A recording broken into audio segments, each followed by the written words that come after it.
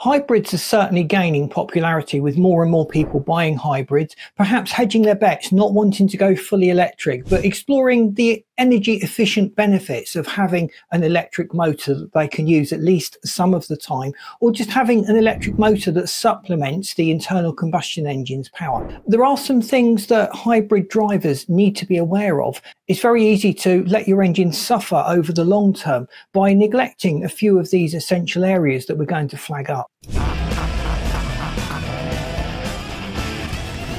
The hybrid engine is very complex. The combustion engine is not on all the time.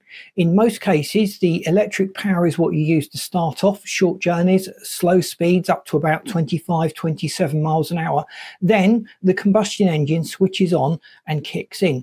And in everyday driving, in most situations, the combustion engine comes on and goes off. The electric motor also supplements the power that you need at different times, and each manufacturer have set the criteria for this to happen very strictly, and with a view to prolonging the life of the engine. But we need to be aware that because the combustion engine is not on all the time, the engine is running cooler, or at least it's running cooler for most of the time, and that really means we can't boot it hard when the engine is cold. We need to have a little bit of warmth in the engine. The metal components, the oil as well, just needs a little bit of warmth to get up to operating temperature before we start driving aggressively. So keeping an eye on the temperature gauge is a really good idea, and we only drive aggressively when we get into that ideal temperature zone. Most batteries have an ideal charge window of somewhere between 40 and 80%. Letting it charge up too much or discharging it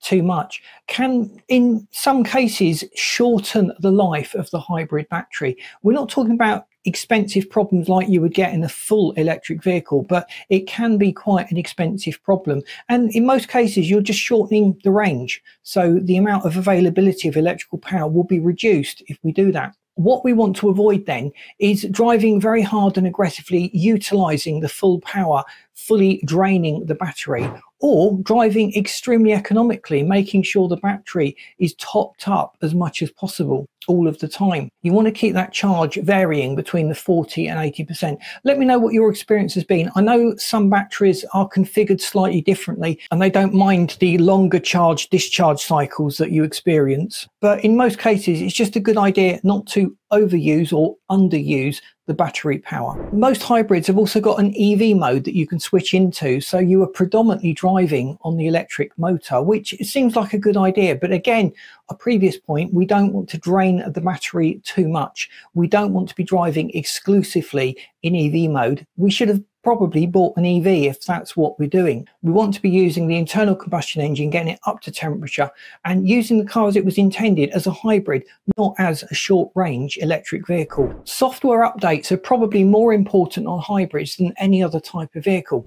Manufacturers will monitor the fleet that's out there, and depending on how the batteries are lasting, the problems that they're getting feedback on will be taken into account with future software updates, and they will control in that software update the way the engine cuts in and way the electric motor supplements the main power. And they will do that with a view to prolonging the reliability long term of the car. So if we miss one of those important software updates, we could be lining up problems for ourselves. Maintenance is essential. A lot of hybrids have additional cooling circuits for the EV or the electric and battery components as well. And we really need to make sure that these cooling systems are working optimally.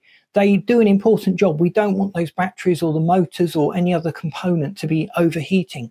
And it's just a good idea to keep on top of all the maintenance of our hybrid vehicle. The engine oil formulated for hybrids is very specific. It's generally a very limited operating grade. Your conventional combustion engine will have a wider operating range from cold to hot, but because the hybrid engines run cooler most of the time, the preferred margin that the oil has to operate in terms of its viscosity is limited. Some very thin oils are recommended by manufacturers on some hybrids. We really do want to use the correct oil, and in some cases that might not be what the manufacturer specifies. We know a few car makers have come unstuck recently by specifying oil that is too thin. But more important than just the viscosity is the overall additive package. And I've done lots of videos that explain in detail the additive packages in vehicles, just to help you to be better informed when choosing oils, so you know what to look at, so you can get something that is appropriate for your car and for its needs to prolong its long-term reliability. Most hybrids have a separate 12-volt battery. The motor that drives the car has a much higher voltage. You would expect that is doing a lot more work.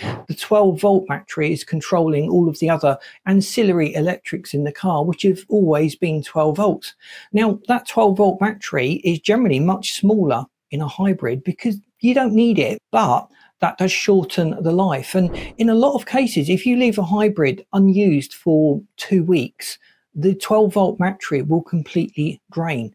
And that can cause problems with that 12-volt battery's lifespan. We've heard of people needing to replace the 12-volt battery in their hybrid every 2 years. And in many cases, that could have been avoided just by keeping it topped up, by switching the car into ready mode if you have a car with ready mode, or just by using it frequently and avoiding those short journeys, giving the car a little bit of an opportunity to get some charge back into the 12-volt battery. I've done another video that goes on to that in great detail, so please check that out if that's something that concerns you or a problem that you've maybe experienced already. One danger of hybrid engines really is short trips. We've spoken a lot about doing short journeys and short trips, and in a hybrid, sometimes you're more prone to do short trips. That 15-minute drive in your conventional car would have given you just enough time to get enough heat into the engine to burn off all the impurities that the oil had collected, the oil dilution that had taken place.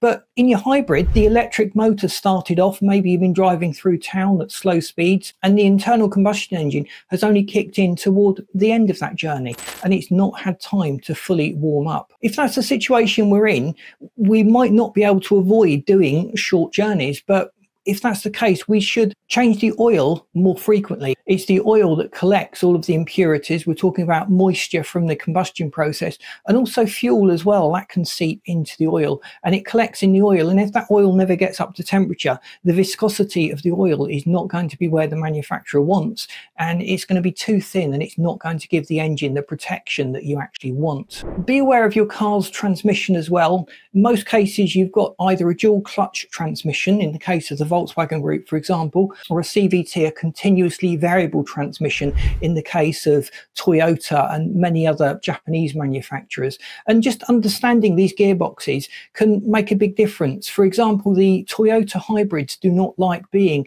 in neutral for long periods of time. It's going to put strain on the electrical components because they're always going to be ready to go. And in the case of dual clutch transmissions, we could be putting extra strain on the clutch components if, for example, we were holding the car on a hill using the accelerator rather than using the parking brake and the foot brake as it was intended to be. The fluid in the transmission also needs to be changed. A lot of manufacturers will tell you it's sealed for life. Their idea of life is often 5-6 years. And if you plan to keep your car longer than that, you really should be changing the transmission fluid. It does degrade. It is subject to heat cycles. And in the case of high performance cars with dual clutch transmissions, that is more important than ever. Even if the manufacturer is saying you shouldn't change your transmission fluid because it's sealed for life, ignore that.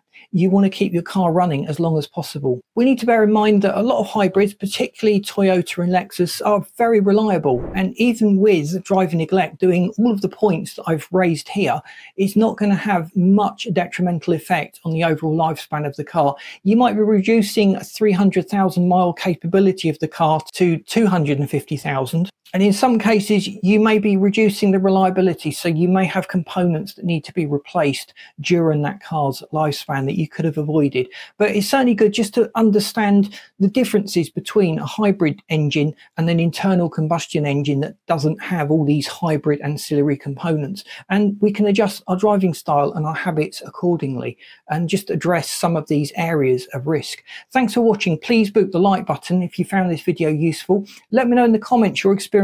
I love hearing how you're getting on with your hybrids, whether you're thinking of getting a hybrid and whether it was what you expected or you've been been disappointed by the hybrid that you've got. And please let me know what models you've got so that I can tailor future videos to suit you. If you haven't subscribed to the channel, please do so. We've got more great content lined up for you, and I've lined up this video and this playlist for you that you should find really interesting. So see you in this next videos. Thanks for watching.